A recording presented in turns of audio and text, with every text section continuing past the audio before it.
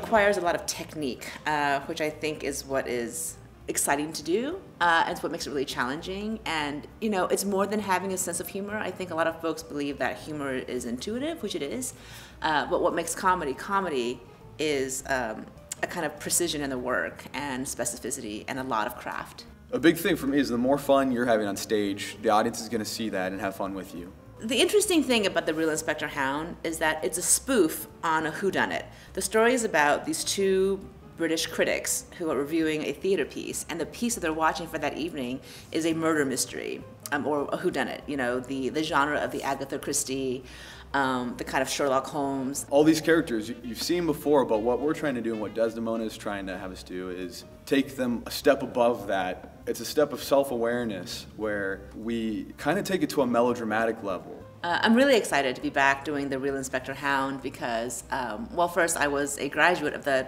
School of Drama Directing program in 2009, so in a way it's nice to come back to my alma mater and to be sitting at the grown-ups table with the grown-ups. And I love Tom Stoppard, and I love doing comedy. You should come see the show because it is funny. It's going to be a great night at the theaters. It's by the brilliant playwright Tom Stoppard, directed by Desdemona Chiang, has an amazing cast. I hope you come out to see it.